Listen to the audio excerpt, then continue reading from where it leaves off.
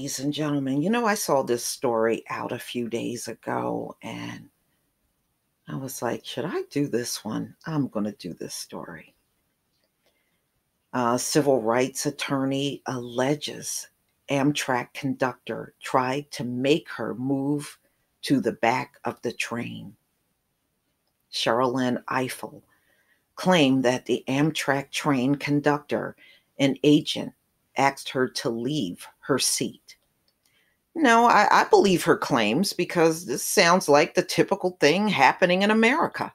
It's not hard for me to believe. And we don't lie about these things. Usually, we generally don't lie about these things that happen to us.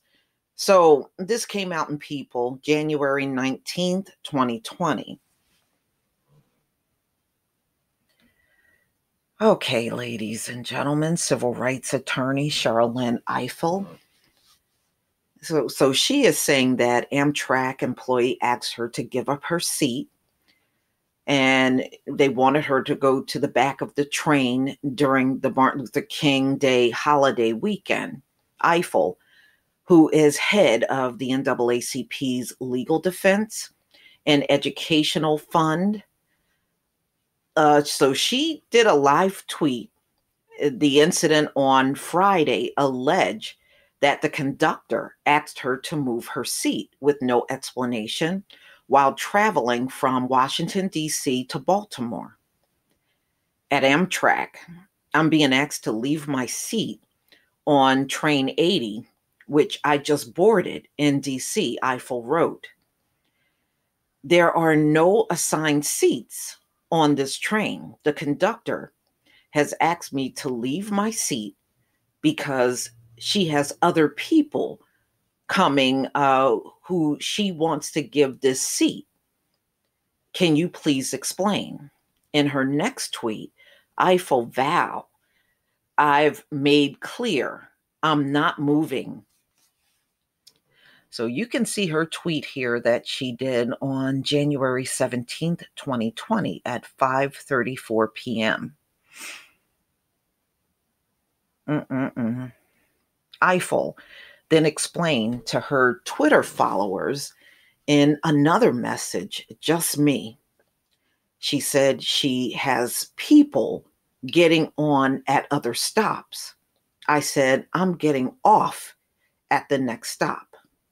Please follow me, she said. I found a seat for you. What? No. In her next tweet on the matter, Eiffel called the situation bizarre. I left the train at Baltimore and called over the lead conductor and the agent conductor who attempted to remove me from my seat, she explained. I laid it out. She now said she wanted to keep empty seats at the front. Me? Oh, so there's no special passengers? All right, so she okay, this is really Amtrak's fault the way I see it. So this is what she tweeted January 17th, 2020 at 6:11 p.m. This is really bizarre. If you wanted to reserve those seats, especially the one this attorney was in, why didn't you just mark the seats or rope the seats off so that nobody could sit there? There were some things you can do. So why didn't they do that? Why did they wait for her to sit there and then start bitching and moaning about her being there? And if there was no marked seats or no indication that those seats were supposed to be empty, then to me, Amtrak don't have a leg to stand on. I laid out the facts and made clear that I know that it's absolutely contrary to policy and unacceptable to pick one passenger from an unassigned seat and demand she move, she added. Lead conductor man just has his mouth open. The woman agent conductor now drops her head.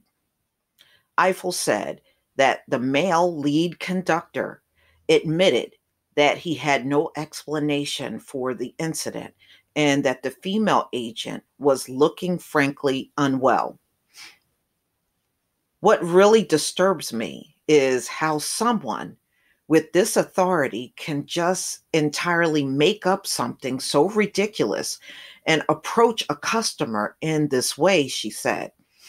I did wonder when she was carrying on how far I will take this. And the immediate answer in my mind was all the way. So you can see she sent that tweet out also January 17th, 2020 at 6:28 p.m. When a Twitter user pointed out the similarities from the civil rights history, Eiffel replied, when I was laying her out to the conductor, at one point I said, I can sit where I want, and thought, is it 1950? Mm-mm-mm. Okay, and you can see this tweet also at 6:48 p.m. The next day, Eiffel noted that Amtrak was now following her on Twitter, but had yet to make a formal apology.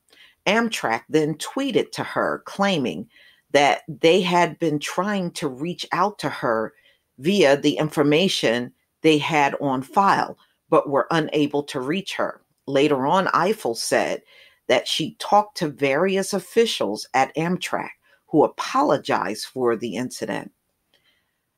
I will say that in my phone conversation this morning at Amtrak, officials were respectful, forthright, and apologetic. And of course, this is the rub.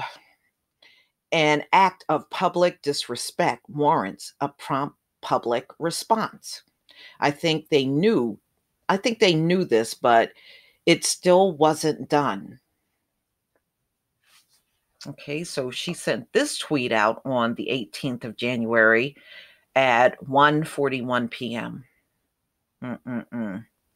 Eiffel said in another tweet, I am colossally disappointed in Amtrak for both this incident and the way it was handled. But this is emblematic of how companies so often fail in this space.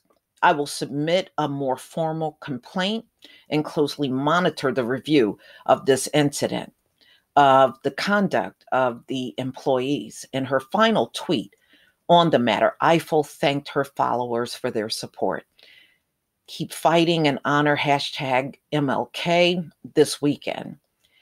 It's about our individual dignity, the strength of our communities, and the integrity of our democracy, she wrote. A spokesperson for Amtrak did not immediately respond to people's requests for comment. I just don't see how Amtrak could even possibly be right in this whole situation. I notice they do this a lot in business. They want to be able to do things to you and forego giving any kind of explanation. And that just doesn't fly.